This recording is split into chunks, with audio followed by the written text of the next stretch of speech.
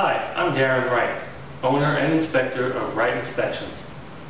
Today we're going to talk about thermal imaging and how it's used in a home inspection. Thermal imaging camera is a special type of camera that creates a picture based on infrared energy. It is the heat that is emitted from the surface of walls, floors, and other objects. It creates a picture based on this energy. Very accurate picture up to a ½ degree difference can be detected. And this is a very important tool for home inspection. Without this, your inspector is simply looking around. With this, we can find moisture problems, leaks from plumbing, leaks from the outdoors. We can find missing insulation in walls and ceilings. We can find overheating electrical problems, such as bad switches, breakers that won't trip but will get hot, potential fire problem. So let's look around with this camera and see what we can find. As we inspect the home, we work our way through the home, we're checking all of the electrical, we have the AC going, we check all the plumbing. If it's a two-story home, I like to start upstairs first. I will get the water running in the sinks, the showers, the tubs. We'll fill the sinks to the top, then drain them. Also letting the water run for a good 10 or 15 minutes. Sometimes you have a unoccupied home. Nothing's been used for a while, everything's dry, it's very hard to find leaks. We'll run the shower, try to get a little bit of water in the pan to simulate a slow drain. We'll look underneath the sinks for leaks, and we will also go downstairs and look for leaks. But not only are we looking with our eyes and our flashlight, we're looking with the thermal imaging camera. Right now the drain pipe looks hot because we've been running hot water through it.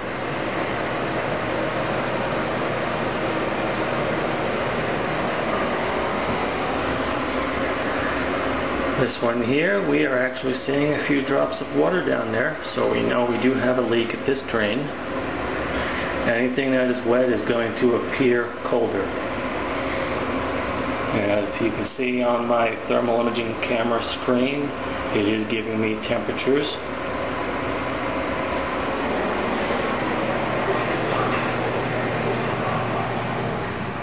Now also with this camera, we can look at walls and ceilings, looking for missing insulation. Any wood in a wall will transmit a small amount of heat, so that will make this appear to be X-ray, although it's not. It's just the studs a little bit warmer than the rest of the drywall. We'll also verify our AC is working. You can tell how cold we're blowing out.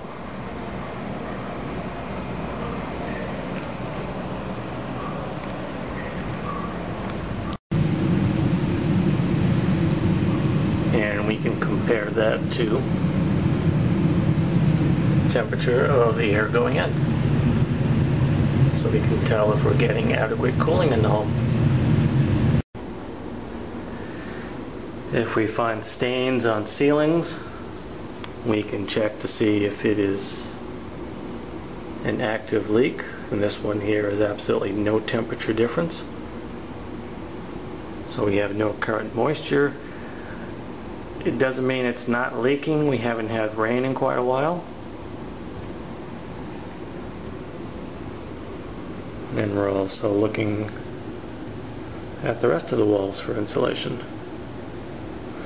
Small hot spots, very minor areas of insulation missing. Not worth tearing a wall open for. Sometimes the insulation sags a little bit in the wall. But when we do find large areas, then we know you do have a potential problem that could be heating up a room. Here we have an attic access panel that should have insulation over it. A lot of times it gets moved out of place. And as we can see here, that is almost 87 degrees there, and the rest of the ceiling is around 80 degrees. I've seen these attic covers be as hot as 110, and that's just heat pumping into your room.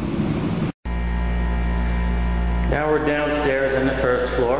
After we've run all the plumbing upstairs, we'll come down here and look for any signs of moisture. We have a couple of cleanouts here for the pipes coming downstairs. And looking at them, I'm seeing a little bit of moisture around one of them, and there is staining on the wall. So that one was kind of obvious. Didn't take much to find that, but it's always good to verify if it is actually wet. And that's something we'll do with the moisture meter. After we've looked with the thermal imaging camera, we always back up our findings with a moisture meter. Now this one here doesn't have any staining around it. Looking on the camera, the concrete wall below there is wet. And if we follow this pipe all the way up where it comes from the second floor, we've got a cold area here that may be a possible leak up in the ceiling and following down the pipe. So we're going to check that with the moisture meter.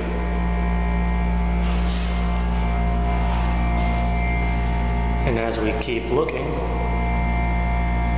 check all of our ceilings.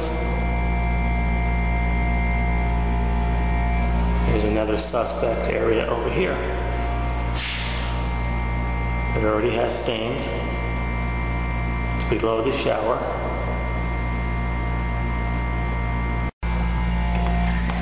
So now we come back to the suspected areas and we verify our findings with a moisture meter. Drywall typically has 0.5% moisture maximum for this climate. 15.5% moisture.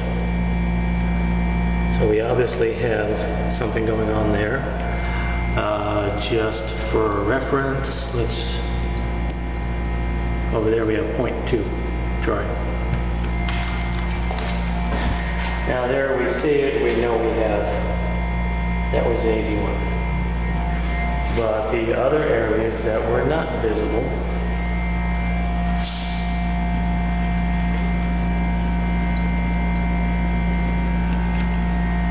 0.2 there. I'll have to grab my ladder, hold on. This moisture meter has different settings for wood, drywall, and concrete because there's different amounts of allowable moisture in different materials. So let's check the concrete here below this drain pipe. That's basically soaking wet. Water is on the surface of the wall. So that's a clean out plug that may be leaking from the plug. It may be leaking further up in the wall. But there is no such thing as a good leak. Now this particular house I inspected last week and found a few leaks in it. The seller has sent a contractor over here and said there's no leaks. He can't find anything. So I've come back this week to verify it. Ran the water upstairs. I've been here for a little over an hour. 20 minutes ago I wasn't getting any moisture readings.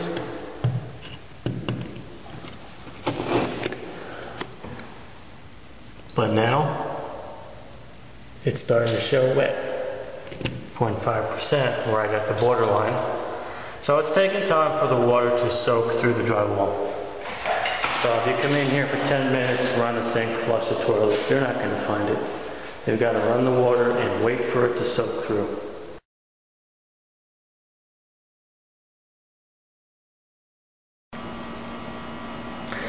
Now, it is one thing to have one of these cameras. It's another thing to know how to use it, how to interpret what you're seeing on the screen, and to have an in-depth knowledge of building science and construction techniques. Right now we're looking at an outlet. This outlet appears to be hot, close to 98 degrees here. This outlet is also on an exterior wall, and there is always going to be insulation pushed around the electric box because they cannot insulate it in place of it. So that's going to appear hot. It's not a problem. We look over here on an interior wall. There is no temperature difference. Now we look over here is a GFI outlet. The ones with the reset button found in your kitchens and bathrooms. These typically do give off a little bit of heat.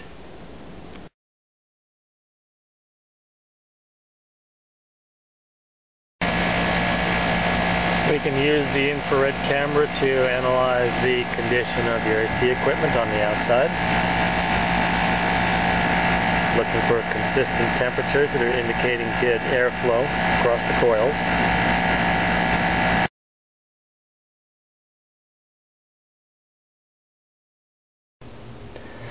Now, just to demonstrate the sensitivity of the camera, put my hand on this countertop for a second.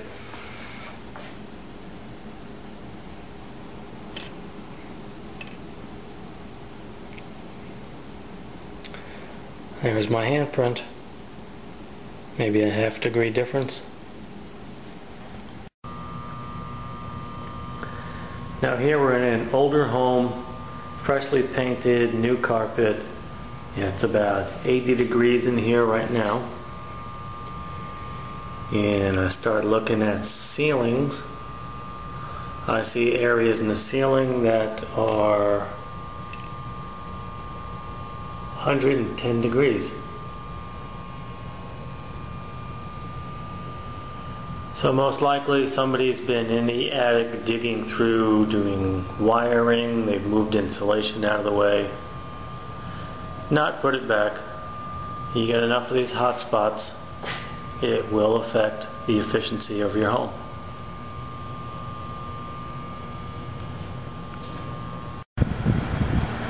Another aspect of a home that we inspect is adequate attic ventilation. If you have an older home that does not have any vents in the sides here to let fresh air flow into the attic, you'll get an accumulation of heat in the attic. Even if you have these vents on the side, it's very hard for hot air to leave if it cannot be replaced with cool air. And looking at this right now, the attic temperatures are 150 degrees or more. Heat like that, it's going to work its way into your home. It's also going to overheat your roof and reduce the life of your shingles. And we talked about ventilation on the overhangs of your roof and not having ventilation. Another problem we come across is when you do have ventilation, sometimes the wind will blow and blows all the insulation back. So then you have voids there. We're seeing 98 degrees here in these red areas. So there's supposed to be cardboard baffles in there to prevent that, but some builders do not use them. So there's some of the many things that we can find using thermal imaging during our home inspections. So don't just have an inspector look around. have it inspected by right inspections.